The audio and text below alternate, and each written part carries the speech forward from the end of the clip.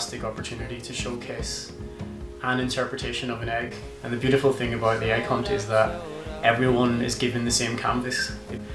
And it's watching people interpret that shape that you can just see how diverse people's methodologies are and how basically how differently people think. Only honesty and knowledge, just a taste of it, and I want you, not somebody. I want you, not somebody. I want you, not some.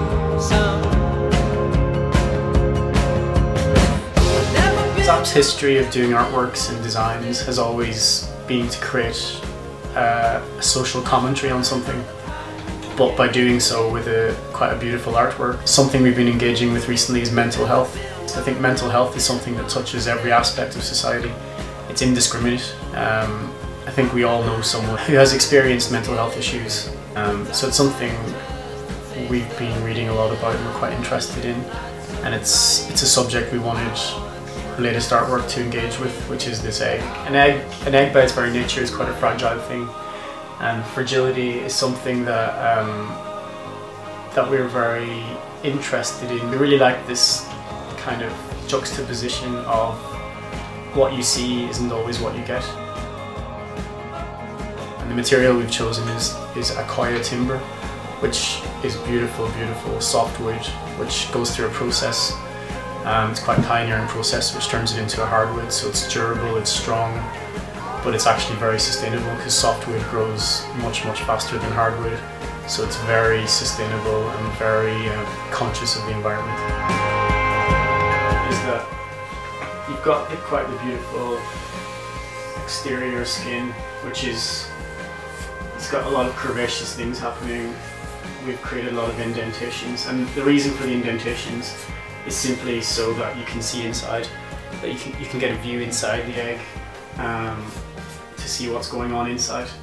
But what's actually going on inside is we've got this metaphor of a person, and this egg is dancing very precariously on top of these spikes.